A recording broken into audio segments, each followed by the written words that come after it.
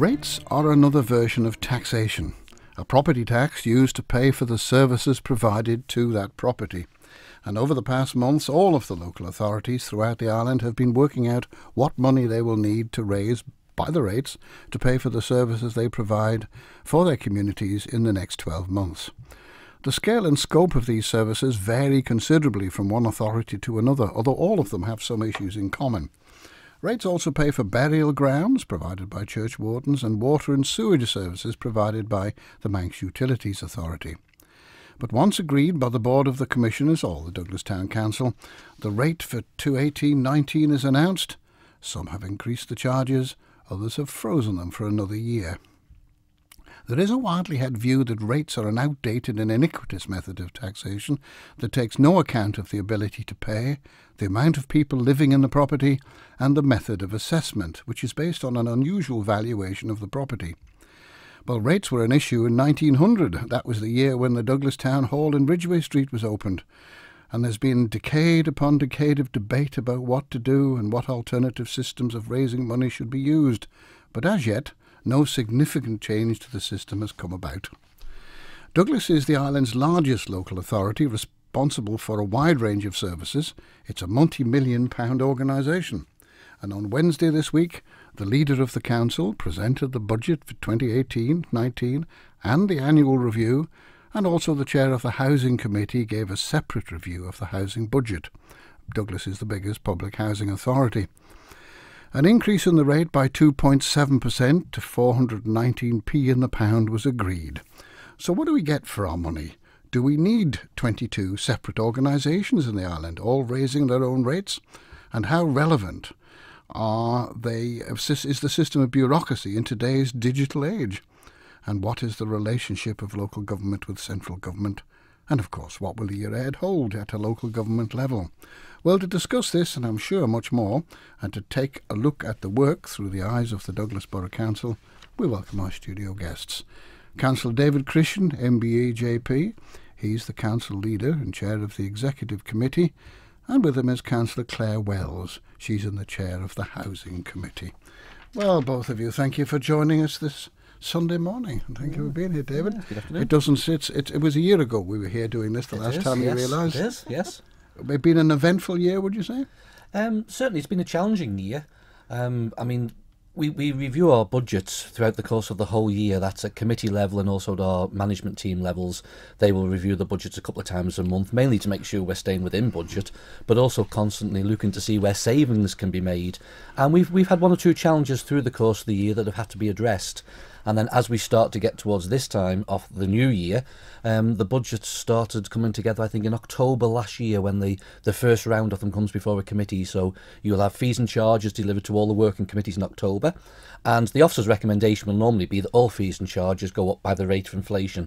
Now, I can assure everybody, all the members scrutinise those, and if there's no increase in a particular charge to the authority, then we do not pass an increase on. In the month of November, they have all their capital programme coming forward, and these are the various different schemes the committee will have looked at through the year and possibly previous years, because we have a 5-year plan within the council for investment. So the committees will start getting the reports. They'll have to decide whether they want to run with it that year. Is it affordable?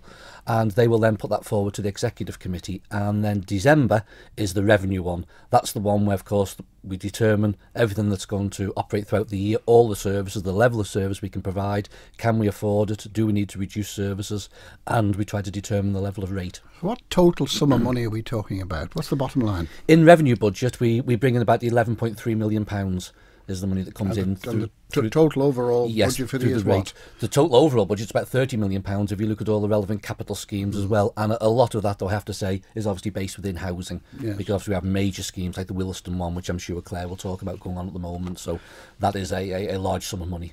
So the source of the money then that we're talking about here, when you talk your revenue money, is this basically from rents, and or do you get subsidies from government? Do you have commercial an input? The revenue that we get coming in, that is the rate collection, and obviously we do still have a number of commercial properties around the town. They have diminished in recent years. We have sold some of them on because, particularly where we had houses that we were letting out on the commercial market, I'd had the view for a number of years that I didn't really think that was the job of a local authority to be competing with a private landlord on a commercial rent basis. You know, we have a big enough headache, and then, well, Claire has a big enough headache dealing with our social housing issues. So we have, over the last 5 or 6 years, disposed of a number of properties, and that money then comes into the capital receipts fund, and that money is then used on other new schemes that may come forward, so that it doesn't have an initial impact on the rates. Well, how long have you been doing this now, David?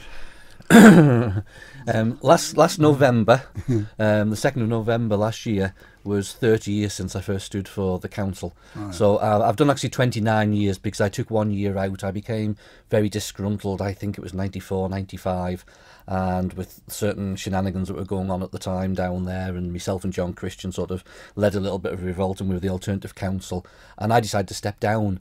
I went straight into the next council meeting and sat in the public gallery, and within 2 or 3 months I'm thinking to myself, you can't do anything sitting here, you need to be there. So the next month we used to have annual elections, and one member used to retire by rotation in each ward, and the next year I went to the candidate who was in at the time, who was a very good councillor, Peter Warrener, and said, I'm throwing my hat back in the ring again, it's for the seat, it's not personal.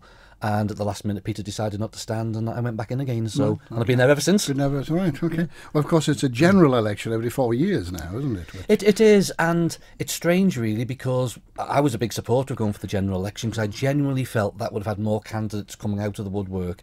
This having an election every year, and for Douglas's case, one retiring by rotation in the 6 wards, there wasn't enough people coming forward, and people would turn around saying, well, your meetings are during the day. Well, they're during the day because of the level of officers that we have coming in. If you had them coming in at night time, there'd be considerable cost.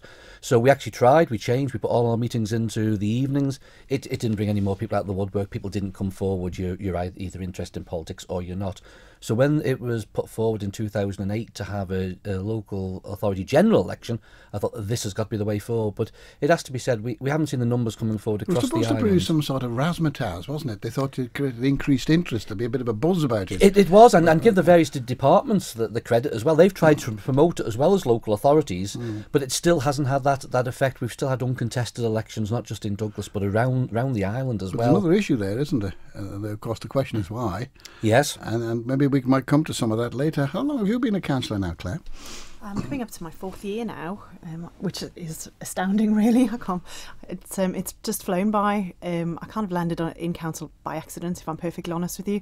There was a by-election, and I was asked to put my name forward. It's not something that I've ever really been, taken much note of, if I'm absolutely honest. But it's been a very steep learning curve for me. I've been very lucky with the people who are surrounding me. They're very helpful. And I've really enjoyed every minute of it. And I think if somebody told me today that I have to not do it anymore, I think I'd be quite upset about that, if I'm honest. I really enjoy it. It's good. Yeah. David's heard me say this many times. Politics is addictive. It is, yeah. It is. Well, look, let's go through just some of the various things. Claire, I'd like to go through you gave a separate budget address for the housing, and maybe we should deal with some of the elements in that in a moment. But David's, which I said to you before we started our programme today, that it was fairly long, and you said, well, it's not as long as last year's. But I mean, reading it, David, it was detailed. But looking at it, I have to say that I wondered about the meat in it. Very upbeat. I would expect you to be. You wouldn't expect. You need to inspire confidence. I understand that, but it was no doom and gloom, of course. But I got a little worried that there was a crossover with the government's ideas, and I'm not too sure how you're going to deliver all that. Well, I think mainly because the council is working more closely with government than it has done for many years. And in your introduction, Roger, you said that's probably one of the subjects we will touch on. But we do work more closely together. I mean, I've been on Douglas Regeneration Committee now for a number of years, invited by the then Chief Minister Alan Bell. I was on the Central Master Plan Committee, and people will know the glossy brochure that come out with some very adventurous schemes in it. And one of those schemes is actually in the budget this year that we are going to try and deliver on as a partnership with government and the private sector. But the speech was upbeat. I normally start my speech towards the end of November, beginning of December, and I'll come up with a load of themes. I look at the previous year's speech. This year's was 27 A4 pages, and it was live on Facebook, and a few people who have actually contacted me since and said they sat there much. They found it very, very interesting. They didn't realise what the local authority was actually involved in. They had a bit of a surprise there, but they said, how can you stand for so long? I said, well, last year was 45 pages, so I was determined I was not going to make that mistake again.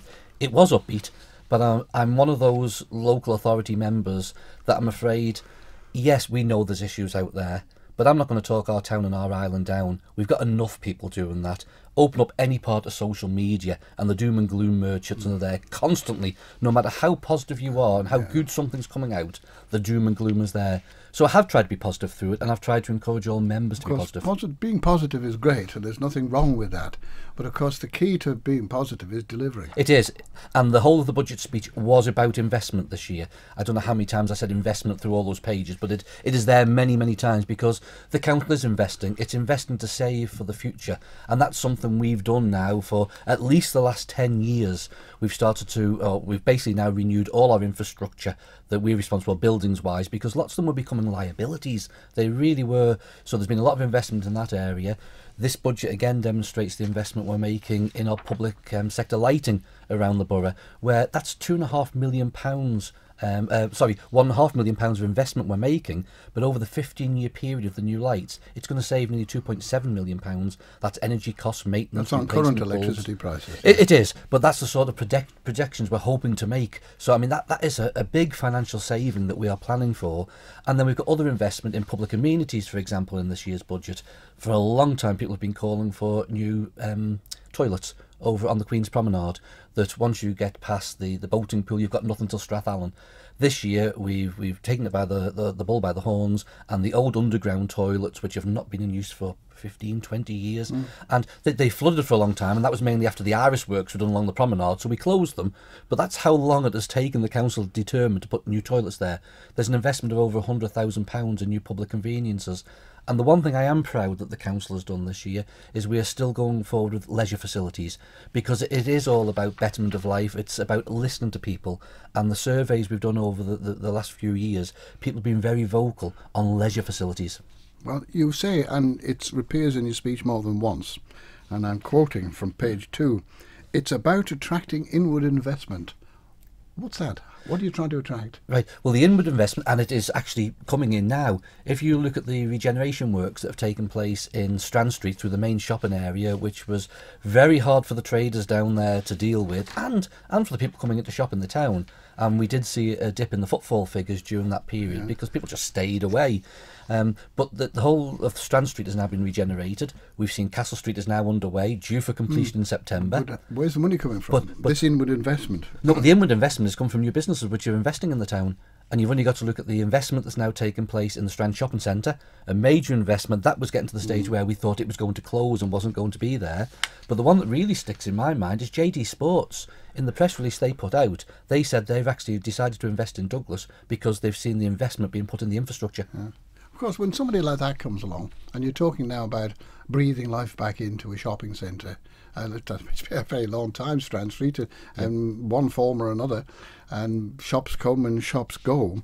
But the problem, of course, with attracting very large organisations like that is that whilst they come and do what you're hoping them to do, they tend to knock out of the frame the smaller local businesses. There is always the danger of that, and I think that's just the way town centres have evolved. But I would certainly like to see that investment in the town centre rather than the outskirts of the town centre, which, as we had a conversation just before we come on, Roger, that has happened across in many towns, and it's killed the town. So whilst there will be a few casualties along the way, these bigger shops coming in, and people turn around and say, oh, well, it's just the same now as a UK street, and that. But that's what the people want. You know, they're either buying it online from these big firms, now they can go down to Strand Street and get it. So that's got to be a plus, because they're paying taxes, they're paying national insurance, they're employing people, and it's taking up an empty unit in the shopping centre. So that's win-win all round. It's a balancing act, isn't it? It's a balancing act of bringing the big companies across, but allowing the smaller companies to also be there. Because if you've got the big companies in town, it brings people into town, which will then buy from the smaller companies. And if the smaller companies are providing a good service, and if you can walk into them and you've got the friendly face and the people you'll buy from them. Whereas if you don't have the big places in town, people are going to choose the internet instead, and they don't get the opportunity to walk into town and see the local buyers, and that's the difference. Then perhaps, though, Claire, there is yes, indeed, what you said there, but there's another issue. Smaller businesses, and I know a bit about smaller businesses, I've got one, tend not to be in the major town centre because there's two reasons. They can't afford to be there. I mean, a lot of these town centres in Douglas now is owned by companies and people off island who do know how to, well, they charge their rents, don't they? Quite heavily. Yeah. And they give us a major headache. I mean, we've had instances in the past where one shop in particular lay empty for over 3 years because they would just not reduce that rent. There was people interested in it, but they said no, because once we come down to that lower level, it's going to take us years to get back to where we are now. So they rather just lay empty for over 3 years, and that was a big store. It's let now, so we are pleased about that. But the absentee landlords, that does definitely give us a problem. But if you look around Douglas, and you just said, Roger, you're a, well, I was going to say a small company, but if you look at the amount of work that you turn out, particularly at election time, I think you must do most of the manifestos on the island. You've been an employer there for what? 40 years? 40 years, constantly. You're only on the outskirts of the main shopping area, really. You're only just on Prospect Hill. It's not that far, really. And you get a lot of pass and trade there. But we've still got a lot of independent small businesses in Douglas. And over in Castle Street, they're nearly all small independent ones. So that's why we're really pleased that the retail works there. How do you assess then, Claire, you talked about it before, how do you assess the footfall that comes in? What method do you use to know who's coming in and out of the streets? It's a camera. We've got cameras on outside ShopRite, coming in that side, and on Duke Street. Yeah, there's one at Regent Street by Marks and Spencer's. So we pick up all the footfall there, and then we've got another camera over by the Strand Shopping Centre which picks up the footfall, and that one there has been valuable because the council introduced some schemes for Chester Street car park. We all know it's nobody's favourite car park. It's low ceilings, lots of pillars. Takes ages to get out of it. Yeah, very narrow spaces. Very narrow spaces, we are aware of that, and we do have different ideas to try and improve that car park because we run it on behalf of government. But it's been very valuable for us looking at those figures because we do 3 after 3 in that car park, and it's not easy to say. I've been tongue-tied several times, but those figures have actually proved the number of people coming in, picking children up from school after 3 o'clock and coming down and using that car park free of charge. Now they're not just coming to town for a coffee; they are coming down and spending. And on a Saturday, the usage of that car park has gone up considerably because we made it £2 for the day. And again, we're able to catch these figures on that camera coming in of the benefit. Obviously, you've got Sports Direct there as well.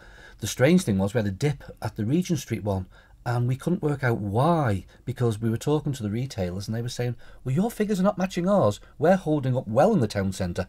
So how have you got these figures? And you know what happened? Regent Street Post Office had closed down and gone to the middle of Strand Street. So people were coming in from Howard Street, Granville Street, not Regent Street and Duke Street. And that was the dip in the figures. So they were still in the town centre, but not coming through where our camera was. It was strange because the retailer said, don't you be publishing those figures? We're actually doing reasonably well in the town. Well, all of this, of course, all of these town centres, you say that you're trying to attract businesses to stay in the town centre, but there's a development. Some of your other fellow local authorities, for instance, have got in their territories a lot of retail business on the Bratton particularly on the outskirts, and I think they're rather keen to have more. So you've got a conflict of interest there, haven't you? Yeah, I think it's very worrying actually, because I think it's going to take. It has already taken a lot of business out from the centre of Douglas, and it's going to kill our town centre if we allow it to carry on. And I think there was. But what can you do about it? Well, there was great concern raised when we had the East Region Plan was put forward, and we put forward our ideas, and we just said, look, we can't continue down this route because we're just not going to have a town centre, which will kill local businesses as well as everything else that comes with that.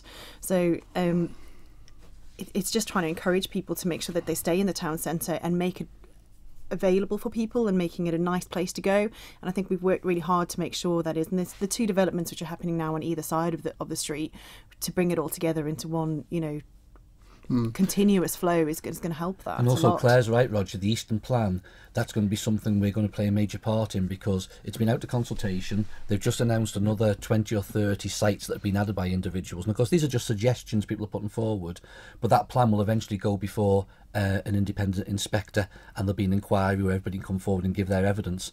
The council will be putting forward a very strong case, because we cannot continue to see the development that we're seeing on the Cool Road and 70 odd hectares of land up there developed.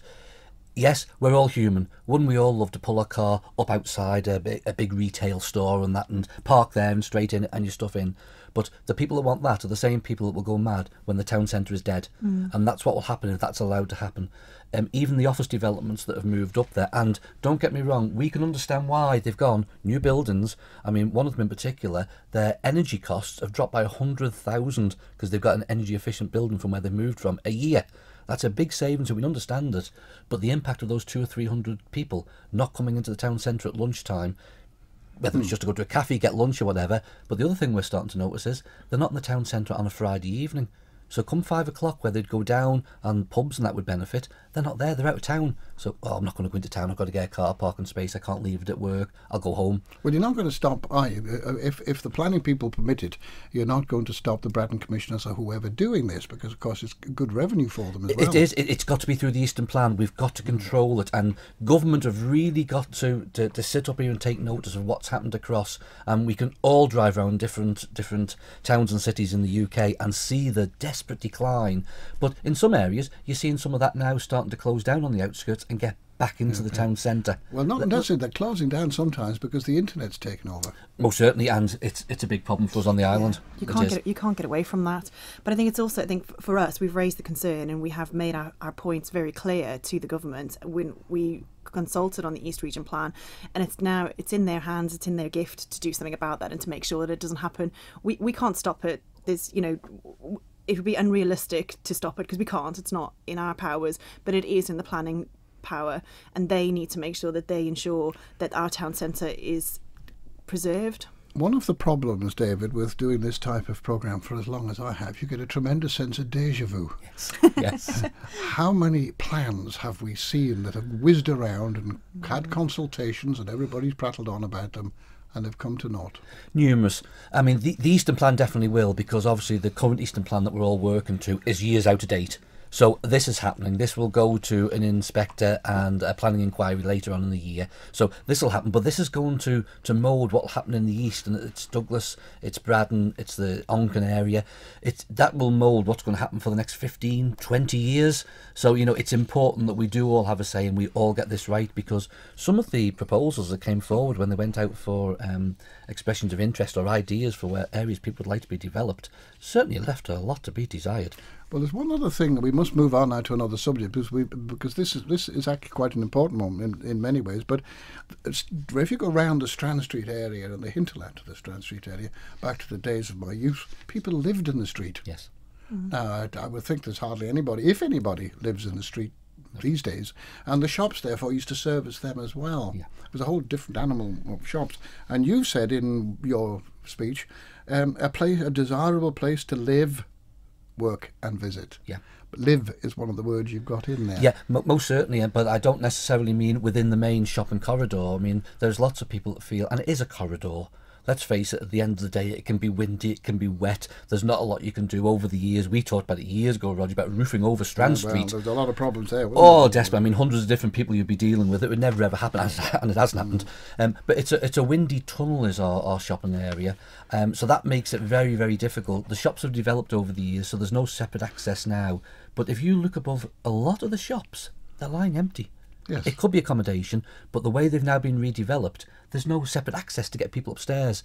So I think where I'm talking about to live in particular is any of the other larger developments that may come just outside of the main town centre, of the main shopping area. So we've got big vacant sites, we all know them, they're all lying there. Let's incorporate some accommodation in those. Well, we're talking about vacant sites because we're hedge hopping a bit here at the moment, but it does come to mind. What about the town square or whatever you want to call it? I call it the old Villiers site.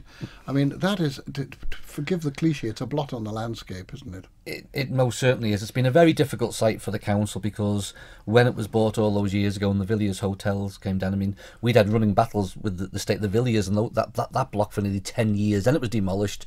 We got what's there now, phase 1. And phase 2 was developed, but phase 3, 4 and 5 have never ever come.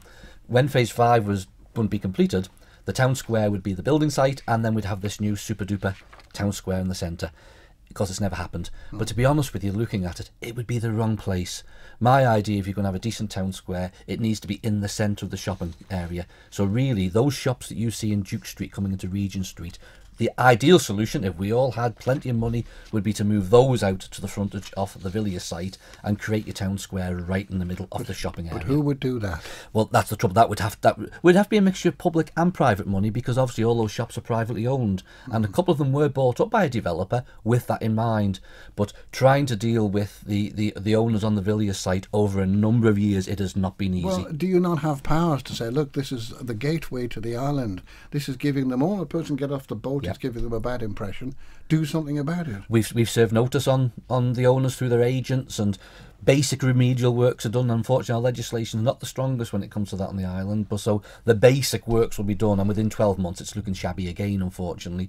But we all sing from the same hymn sheet in relation to the Villiers site. If we had a magic wand, we'd love to see something happen. But it's not just there. We've got several vacant sites around Lower Douglas, and it is the entrance to our island, and it doesn't make a good image. One problem you often find is when you live with something for a long time, you accept it, you get used to it. It's a day-to-day thing, and it takes somebody else. It happened to me recently when we had some visitors who came in and said, I like Douglas, but some of it could do with a lick of paint. Yeah. And you think, well, he's right. Yeah.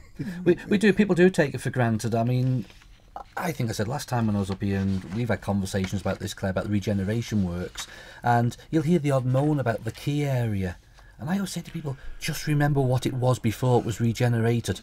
Right. We forget very, very quickly what was there. What we talked about clinchers in your speech.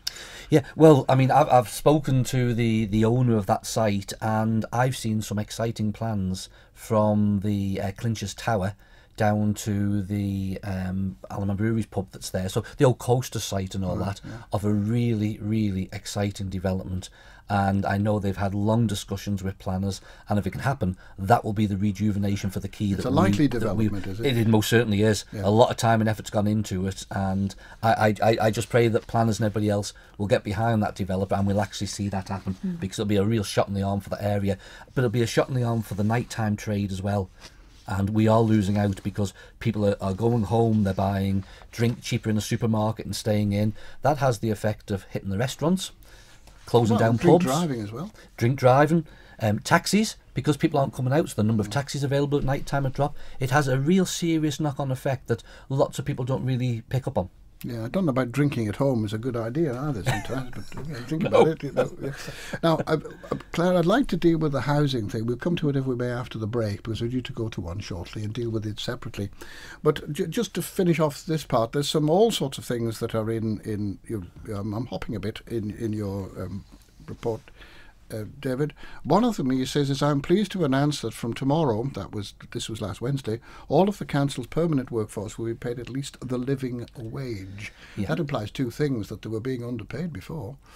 Well, they're on the pay structure that's under the PSC, Public Service Commission. Used to be the old Whitley Council. Yeah. And unfortunately, since that's come in, it's made it very, very difficult under the new grading structure for all local authorities, not just Douglas, to recruit. We had major problems last summer. We just can't recruit people under the new system. Not been paid enough. Yeah, the whole grading, so it's just too low now at coming in level. So we couldn't get people. We've actually got 18 people who are below the living wage. So it is a cost of £25,000, but we feel that the government have indicated that they want people up to the living wage and not the minimum wage, and we felt as a responsible local authority to help with retention of staff, we'll bring these 18 people up.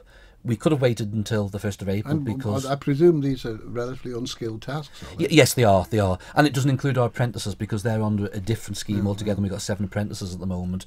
Really, this should have waited till the 1st of April, but we have made considerable savings in the manpower budget during the course of the last year through vacant posts, so we decided to implement it with effect straight after the budget. The United Kingdom's main Chamber of Commerce reckons that if too much living wage is enforced, the jobs will go to robots. And you know, they've got a valid point. I mean, I'm self-employed, but I employ a few people in my small business, and to be honest with you, I've always paid above the minimum wage, but with the level of contracts that I've got in my business, to jump to the living wage, I'd be lucky to survive. Right. Well, now, we'll come back to all the various other things in a moment. As I said, we've been hopping about, but I would like, Claire, to talk to you about housing because it's a fundamental part of the Council's budget, is, yeah. so much so that you presented it as a separate report. I do. So we'll deal with that after the break. In this week, when many of the local authorities have announced their rate for the forthcoming year, our studio guests are Councillor David Christian, the leader of the Douglas Borough Council and the chair of the Executive Committee, and Councillor Claire Wells, who is the chair of the Housing Committee. Well, Claire, that Housing Committee, looking at your report, seems that it was a fairly large task. You seem to have quite a lot on your plate there. What's the overall budget for housing in the council? I haven't got the exact figure for the overall budget, but I can say that we collect over £11 million of rent on on the year, and we've actually got a really good 99.7% sort of income on that, which I think is very, very good. Our officers work very hard to get that in, and we use every single penny that we get in from it. Yes, and you also mentioned in your report that 138 new families were housed this year. Now, is that actually old properties just with new tenants going in them, or is there new properties as well? No, we haven't got any new properties at the moment. I have some lovely plans which I'd love to bring forward, but at the moment that is just kind of turnover at the moment and getting void properties up to a standard for living in. Yeah. Well, how do you fund that then?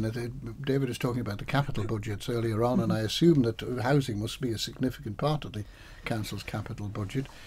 Yep. So now this won't come out of revenue, will it? It'll have to come out of borrowings, I presume. So for capital schemes we have to borrow for them, and we have to go to the DOI to get permission to do that, which is always a battle, and it's one that is tedious, to be perfectly honest, because we have a very good workforce that put our plans and our business case forward to the DOI, who then either accept it or reject it or trim it down or do whatever they do, which is a very frustrating process when you're looking at a lot of older properties that are in desperate need of a breath of fresh air, is probably the best way to put that. They really need a lot of investment. They are very tired. You know, a lot of them need a lot of work doing on them, but it's this battle between the government, so the DOI, and ourselves to try and get the right schemes in place. And I think what I spoke about in council was the fact that we've taken a big step back from just throwing schemes in to fix the top layer of the problem, and we've taken a step back to look at everything and look very carefully at what we were doing to make sure that when we put a business case forward for a capital scheme, for example, the Spring Valley one is probably the best example that I can use. Instead of just going in and saying, right, we're going to do this part of it, so we're just going to do the lintels, which is the big thing at that moment, we took a step back and said, well, actually, while we're in there, what else can we do? What can we fix? Can we do the paths? Can we do the exterior? Can we check, various different things? And it's about putting that case forward and fighting for it as well. I kind of feel we always have to fight for what we put forward, to say, look, we need to do this once and do it right, because yes, it's a lot of money and the government do have to pick up on the deficiency on that, and I understand that that's why they scrutinise things, but it's about looking to the future and making sure that what we put in now lasts, because I think there are times we spoke earlier on about the fact I've only been in for 4 years, I've only been doing this for 2, but when I look back at what's been done, I kind of think, well, why didn't you just do this while you were there? Why didn't you? The Williston scheme is a brilliant one. Why didn't you do the paths and fences while you were doing this big scheme? And that's because we are trimmed down by the DOI, and they say, well, you can't do it all. But the right thing to do is to do it all. And it's about pushing to make sure we do the right thing and doing the job properly. And that's what we're trying to achieve. Right. There was, of course, I think we have to accept that throughout the last few years there's been a mindset within government of austerity because of the various circumstances. So the moment you mention money, there's a quivering in the Treasury. Totally. But nevertheless, you, through your report, Claire, I noticed that you referred frequently to the DOI, not see things as the DOI is one of your phrases. Yep. And this is probably what you're talking about. You also talk about the financial constraints imposed upon you. What are those? Yep. So we only get a certain amount of the rental income that we are allowed to use to reinvest within our property. So we only get a certain amount for our management fees, a certain amount for our the fixing up of houses, and we're only allowed to use very small amounts, and the amounts that we're given, the percentage that we're given, just don't cover what we need them to cover. The management allowance is only 5.5%, which doesn't cover the management of the large amount of properties that we have. So yeah, we are constrained with what we have. We did go back to them this year again.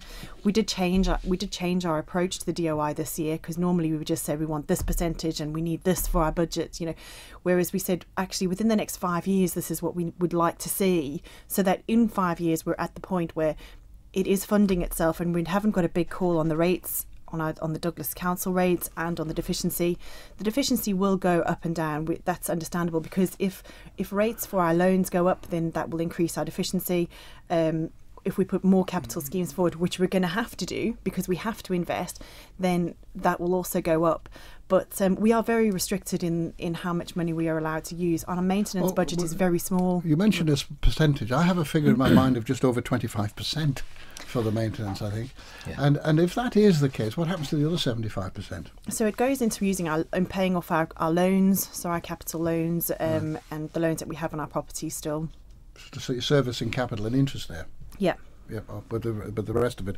Right. So and you say there's a sort of subsidy comes out at the end if the figures don't tie up.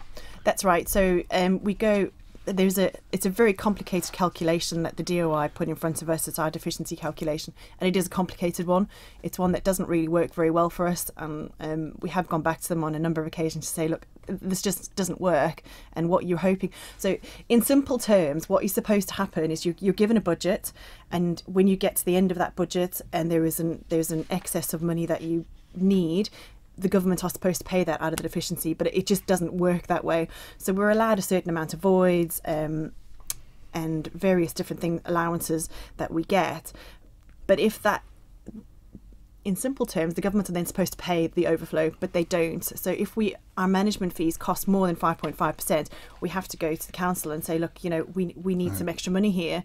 Our legal fees this year were hugely over budget, so we had to go cap in hand to our executive committee and say, look, you know, our legal fees are now this much.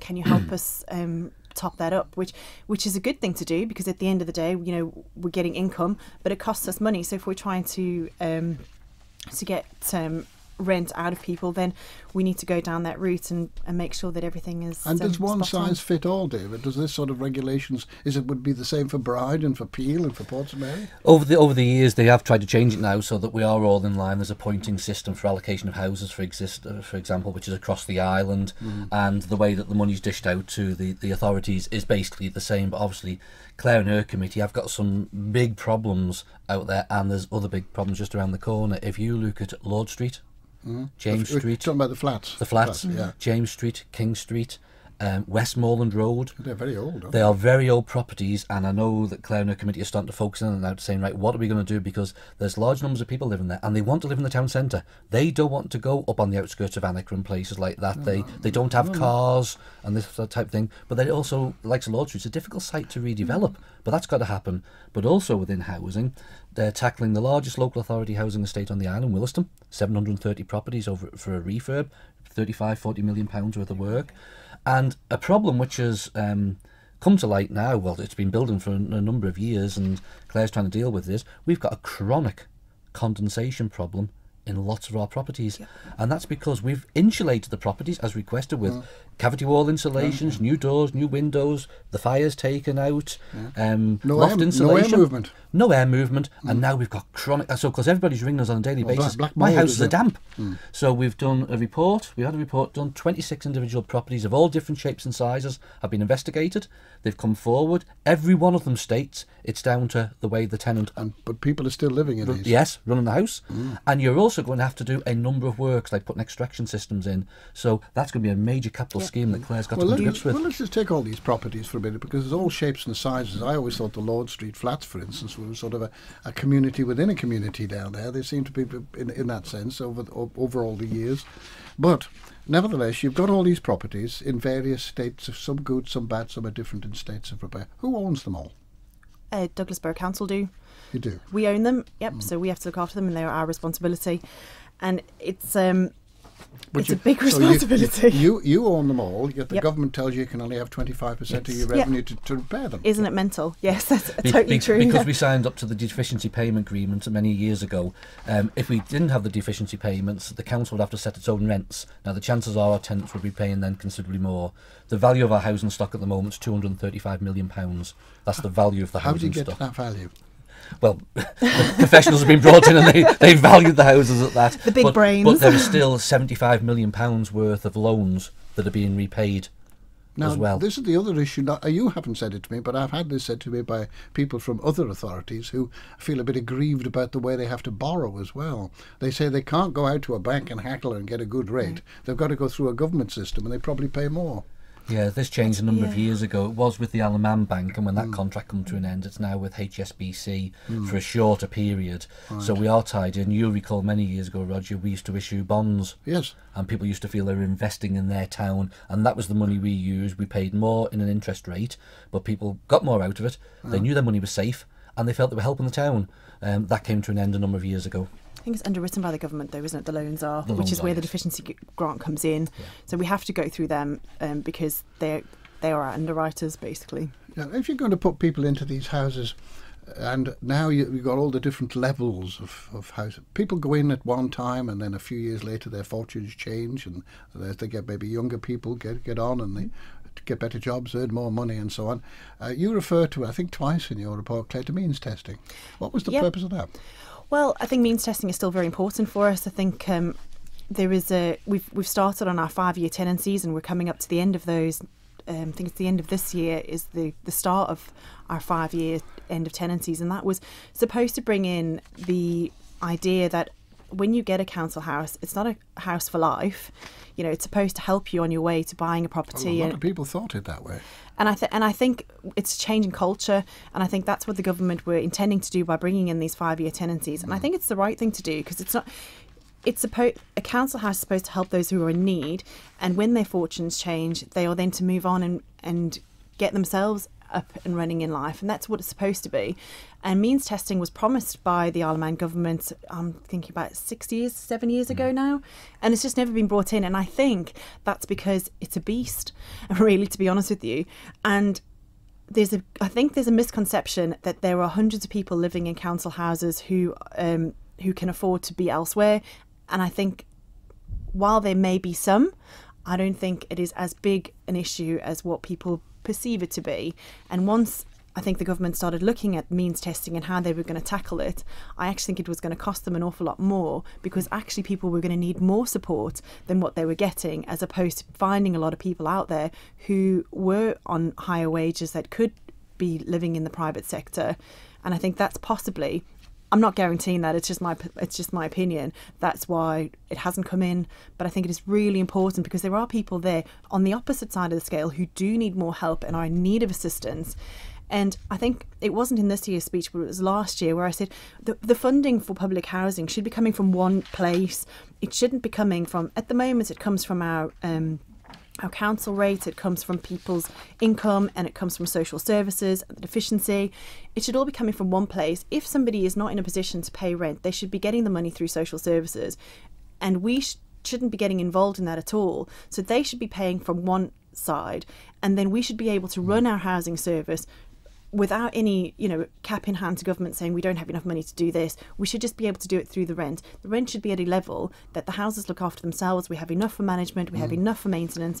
That it should be an easy equation to make. But unfortunately, because it's been a long time coming that the rents have been a lot lower than they should be, and really it should have been stepped many, many years ago. And I think from the stories that I've heard from Douglas, they have been going to the government saying you need to raise the rents, and people were reluctant to do that. And that's why we're in the position we are today, because investment hasn't been done, as the years go by. They've just been left, and now we're in a position where huge investment is needed rather than a small amount. Right, now we're right at the end of the programme, folks. May I ask, are you going to join me on the Manor Line at 1:15, where we can continue with this? Yes. And maybe our listeners might like to join us. Yeah, then, certainly, and see- yes. Well, thank you. Well, there we are then. I spoke for you there, Claire. Is that all right? Absolutely. Let's hope some of the keyboard warriors come and ask us questions. In the week that the Douglas Borough Council has announced its rate for the forthcoming financial year, we've been discussing just some of the work of the corporation, the system of raising money by levying a rate and what the money's used for, future demands and requirements, and we haven't got round to it yet, but maybe the changing role of local authorities and the relationship with government in general. Yeah. Our studio guests have been the leader of the council, David Christian MBE, and the chair of the Housing Committee, Claire Wells. Now both, as you just heard, have agreed to join us once more on today's Man in Line, that's Manx Radio's Sunday phone-in programme, that starts at 1:15 today after the news, weather and sport. So this is your opportunity to join in the conversation, tell us about something that's of interest to you, or ask a question. You may have a different subject even you'd like to talk about. Whatever, you would be most welcome. Call us by telephoning 66 13 68. You may also text to 166177 or email to studio@manxradio.com. The programme was produced by Catherine Nichol. I'm Roger Watterson, and we all look forward to your company again at 1:50.